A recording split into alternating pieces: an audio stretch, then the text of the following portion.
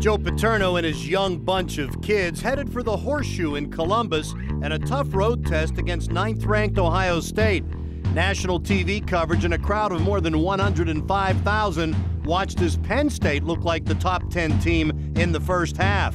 The Nittany Lions won the toss and deferred, and Terrell Pryor immediately got Ohio State into the red zone with a 49-yard connection to DeVere Posey on the third play of the game. And Ohio State scores, but it's only 3.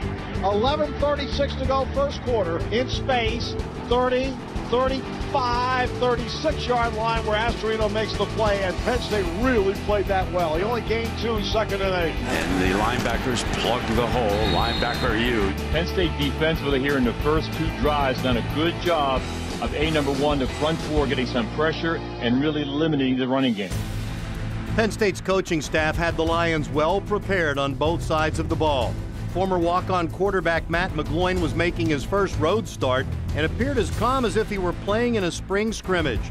The Lions' offensive line opened holes for the running game and protected McGloin for a controlled passing game. And the combination made it hard for the Buckeyes' defense to get off the field. 4th down, a half yard. Royster left side, he's got the first down inside the 45. In trouble and fires beautifully under pressure. McGloin. Back to pass. Matt sets. He fires. Brown makes the catch. Good job by Brown. 2 good catches he's made on this drive. He's a big target for McGloin. Back in trouble. Got a man. Touchdown. As he was about to go down, he hits Justin Brown. Good job there by Matt McGloin again. He's in a comfort zone, whether he's in Happy Valley right now or in this stadium. McGloin took one for the team just as he released the ball, and Justin Brown had his first touchdown catch. Ohio State entered the game 3rd in the nation in defense, allowing only 234 yards a game. McGloin and the Penn State offense almost reached that in the first half, as they looked real comfortable regardless of down or distance. Lone setback.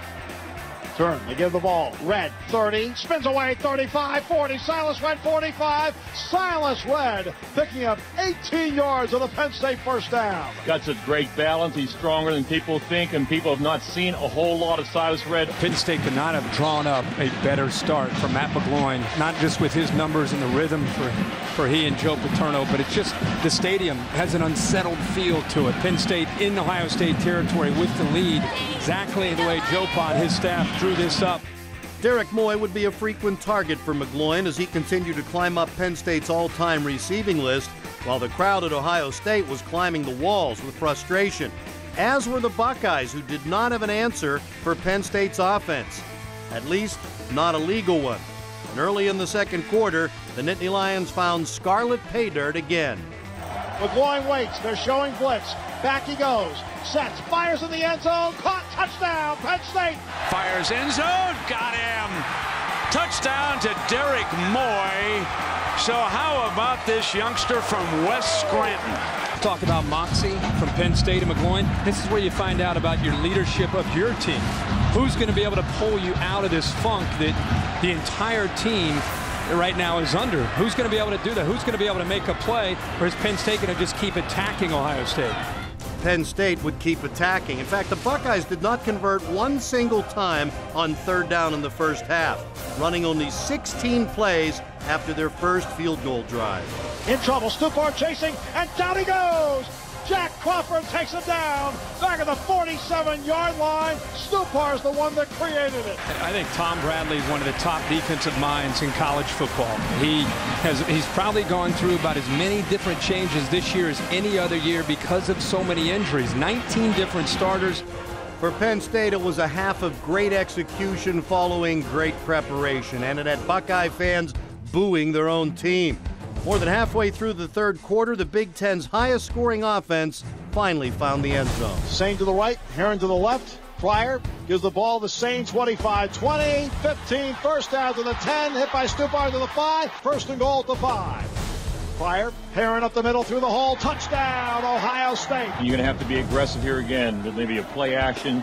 Maybe you could try to get the ball downfield. And now Royster goes out with an injury, so it's getting thin now. The freshman, Silas Redd. Silas Redd, 17 yards and a first down for Penn State. The vision he has as a true freshman coming in here to college football and being a big part of this offensive running game for Penn State.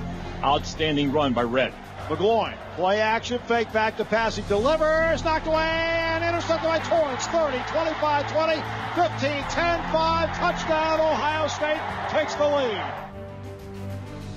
It was the first interception thrown by McGloin in 91 pass attempts, and it still took a favorable Buckeye bounce. And it would not be the last one to benefit Ohio State. But the Nittany Lion defense was determined to not let it be the deciding factor. They kept clawing into the fourth quarter, keeping the deficit to a field goal. The game was still up for grabs, and Tom Bradley's defense made sure of it. Second 12 situation. Again, you got to play down and distance here. Here is Pryor looking downfield toward the end zone. Intercepted. Picked off at the 2-yard line. Malcolm Willis, the safety, sitting on the play, read the quarterback, and put out that fire. Malcolm Willis picked the perfect time for his first career interception.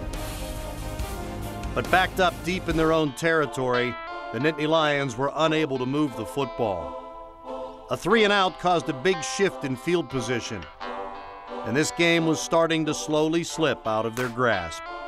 10-10 left fourth quarter, 17-14 Ohio State. Second and 23, their own 42. He will throw. Back to pass. Lot of time. Loads it up long and deep center of the field for Posey. Reaches up.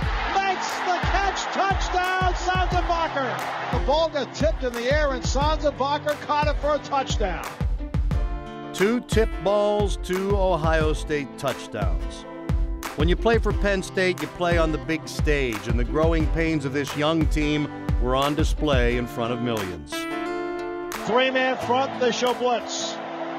They rush 3. Back goes McGloin, lot of time. Throws, intercepted, Howard 30, 25, 20. Howard to the 15, 10, 5. Touchdown, Ohio State. The final score was not an indication of how tight this game was for more than 3 quarters. These